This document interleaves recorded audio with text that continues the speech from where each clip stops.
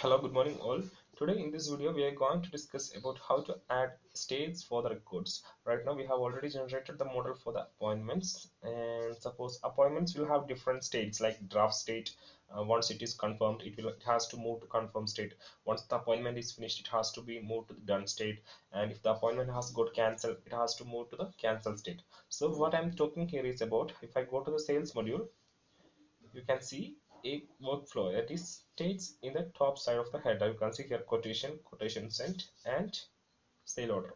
So let's see how we can do the same here in our appointment model. So let's see how we can add the states like a draft, confirm, done, and cancel for the appointments.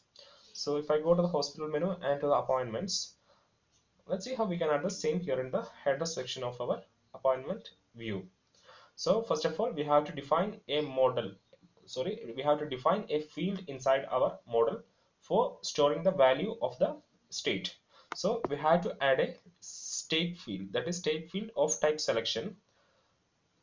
If I search existing code for a field with state equal to fields, if I search inside the Python, I will move to the Python py.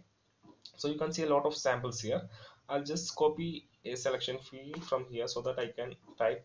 There's no need to type. So I will paste the copied thing here in our model, that is hospital.appointment model, where we are going to add the state. So state field is a selection field, and the values are draft.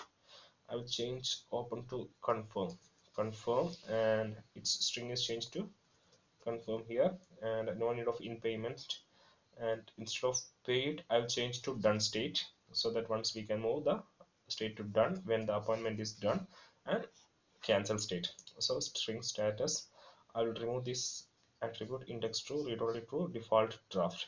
So what here we have done is we have defined a field of type selection with values as draft, confirm, done, and cancel, and default state is set as draft state. So this is all about you have to do inside the Python section. So if I go to the XML, here I have, this is the corresponding form view. You can see this is the form view where we have to add the header. If I open the debug mode from here in the settings, so the developer mode is getting activated. If you don't know the form ID, suppose if I am not aware of the ID of this record, so I can get it from here. From view metadata you can get the external ID of the record. Sorry, from not from the view metadata, from edit view form. So from here you can get the ID of the record, that is appointment form. So I can search in that inside the code, and yes, that's it. Like this you can trace the record. So here inside this record I have to add the states. So normally the state is added right before the sheet tag. You can see sheet tag here. So before the sheet tag I will add a header tag, that is we are going to add the state inside the header tag. So I just add the tags, that is open the header tag and close the header tag. So inside this tag I will add the field we have defined inside the Python, that is field with name state, and I will close it. That is, here we have defined a field with name state. I have added that added that field inside the header tag. Now if I restart the service, as I have made changes inside the Python file for adding the new state, I just restarted the service.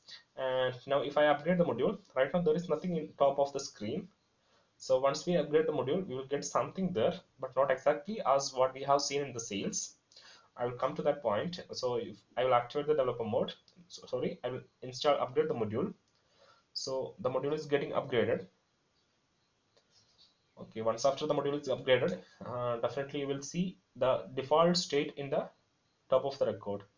So if I go to the hospital and then to the appointments, if I open an appointment, you can see draft state, but it's not good as what we have seen in the sales. If you go to the sales, you can see all the states there with a workflow like widget. So it is seen because we haven't given a widget here. We have to give widget equal to status bar here. Widget equal to status bar. This is the default widgets available in the Odoo. So along with the field, I have given widget equal to status bar. Now I will restart the service. Just remember what you are seeing right now. You are getting like a you are getting only draft. So after adding the widget equal to status bar, I will upgrade the module. Now after the module is upgraded successfully, you can see the change. Now you can see all the state like draft, confirm, done, cancel, etc. All the state inside the header now. So if I go to hospital and then to the appointments, you can see if I open a record, you can see all the state that is draft, confirm, done, and cancel here in the header. So this is about you can how to add a header or state to the record. So now let's see. Suppose if you don't want to see the cancel there, unless it is moved to the cancel state. So by default, we want to see only draft state, confirm state, and done state. So let's see what we can do for that. For that, what we have to do is that we can add one more attribute here. That is status bar visible. I will search inside the code, Control Shift F, and I will change this to XML. As we are searching inside the XML, you can see status bar visible option. So using this you can give